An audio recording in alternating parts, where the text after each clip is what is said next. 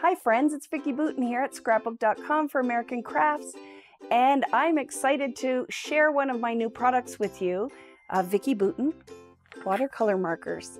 So these are all in my color palette.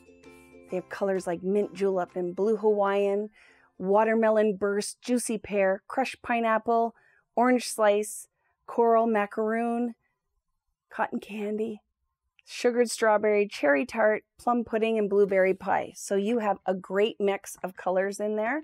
And there's 12. That's 12 different colors. And I'm going to show you a couple of little things and then a quick and easy technique on how I like to use them. They are heavily pigmented dye-based markers, and they pack a lot of punch. There's tons of pigment in these. Anytime I open up a brand new mixed media or art product, I like to swatch the colors out. So I've done that here, and you can see how vibrant these are because it really is my jam, right? I like lots of color. Color Kaleidoscope is full of color because I love rainbows and butterflies. So I went through and put all the colors on a little swatch sheet that will fit into my junk journal. So that's the idea, because you know the junk journal I don't only use as a mini book, but see, I have stuff thrown in here. I can just punch holes and I have a reference. And I think that that is really helpful because this is the colors right out of the markers, but you most definitely could blend these. I blended them when I was playing around with them and made tons of beautiful colors. I'm going to show you this super fun, super easy technique using the watercolor markers. And that's the thing I love about it, is that it's art made easy. So let me show you the layout I made, and then I'm going to step you through the techniques to get this outcome. So this is my boy, and this is a bunch of product from the new Color Kaleidoscope release. But look at these background circles.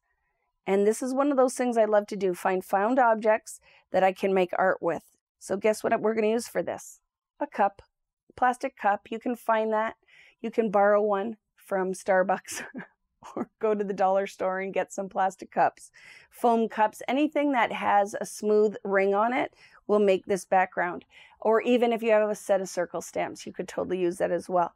So let's get right into this. The background I use for this is my foundations paper because I like the weight of it and it holds the pigments really well.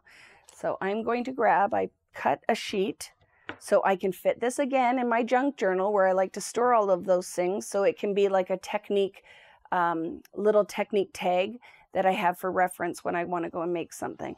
So one tip I want to share with you, because I wish that I would have known it when I first started, was when you get your watercolor markers, and a lot of brands will have this little safety feature on it. They have these little rings, and I thought it was just a pretty part of the marker. It's not. It's actually a functional thing. When you open these up, this ring is here so that the product's not actually leaking into the reservoir and into the tip. So when you get these, you have to go through, unscrew the lid, take the little ring out, and then put it back in nice and tight. And then when you go and press where it says push, see, you can see push there, the pigment or the watercolor will come into the barrel, in through the reservoir and out to the tip. Make sure that you don't squeeze it too hard because there's tons of pigment in this watercolor ink and it will go everywhere and you're wasting your product. You don't need to. A little drop goes a long way. And this, if you're nervous to start, because I don't think the first thing I should show you is how to use these directly on a stamped image or to watercolor a background, because that can be a little overwhelming, and I want this to be art for everyone. So if you've been nervous to try these, this is going to be super fun, easy way to use watercolor markers. So let's pick an easy color palette, something though that you'll see maximum impact. I'm going to go in with, I think this is sugared strawberry. So you will take the lid off, and mine, I've used them already, so the tip is already colored. You just want to get a little squeeze, and I even squeeze it to the cup because you don't want to waste any of it, but just a little squeeze, and then you'll get this little bead of color. And I'm just literally painting the rim of the cup. Oops, and inside the cup a little. Okay. And then you're just going to take that and kiss it to your page. Okay. So let's go in. And you could leave it like this, but wait till I show you what I'm going to show you because it's going to be super exciting. So I'm going to go in with another color just to have a little bit of contrast. So look at, even just cleaning that off, look how much pigment you get off there. So when I'm painting with these, like say you want to go in and paint a stamped image, I will put it on a plastic palette and then just pick up my pigment from the palette, and I find that a little drop goes a long way. So just keep that in mind. I don't want you to waste your product. Save your money to buy something else that you want to add to your scrapbooking or mixed media toolbox. So I'm going to go in with the blueberry pie because I think that'll be a nice contrast color.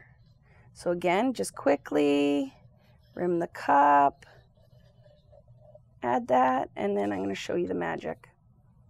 Watch when this happens. It's so much fun.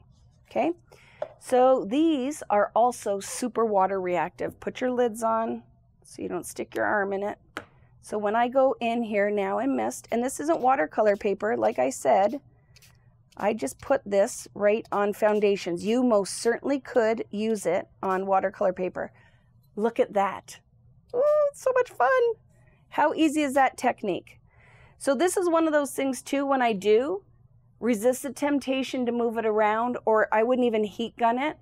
Just leave it to dry, or you could take a piece of paper towel and kiss it to the top. So just take the paper towel if you want and just kind of, but you don't have to do this like I'm showing because maybe you're impatient, but just to get the moisture off and then set it aside to dry. But look how fun that is.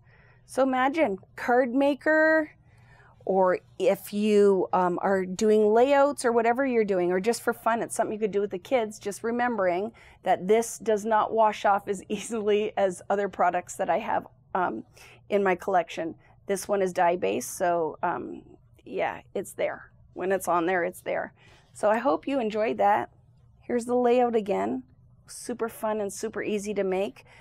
This is one of those simple mixed media techniques with the new watercolor markers in Color Kaleidoscope. Thanks for watching. If you like this video and want to see more from Scrapbook.com, please like, share, subscribe, and leave a message. Happiness is life handmade.